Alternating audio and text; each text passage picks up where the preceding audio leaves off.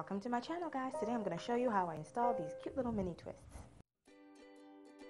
As usual, you're going to start with your hair freshly washed, conditioned, deep conditioned, all of that, okay?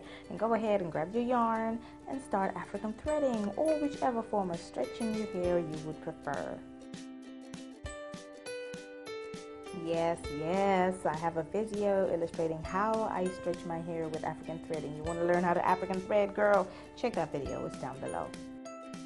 Alright, one side done, on to the next. And of course you're going to see here, I had to change my setting because the sun was not working with me, okay?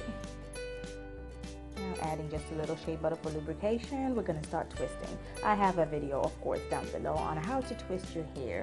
Also, if you're into braiding, you could do mini braids instead, and I have a video down below on how to mini braid. Guys, I have a whole bunch of videos in the description box. Check it out. Now, as you know, twists tend to fluff up once you're done and once humidity hits them, so you really want to twist close together. Twist tightly. Don't rush it. Take your time. It's going to take a while, but trust me, the results are to die for.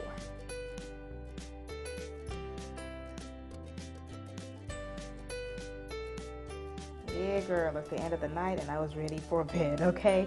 Now, my hair does need a little dusting and I will do that eventually, but right now I just wanted to have a little haircation. Yeah, mini twists done. Here I'm going to add my little concoction of oils just to, seal in moisture and protect my hair and all of that. Now we're done, guys. That's just how you do it. Try these mini twists. Give yourself a break. Give your hair a break. Let's protect it style.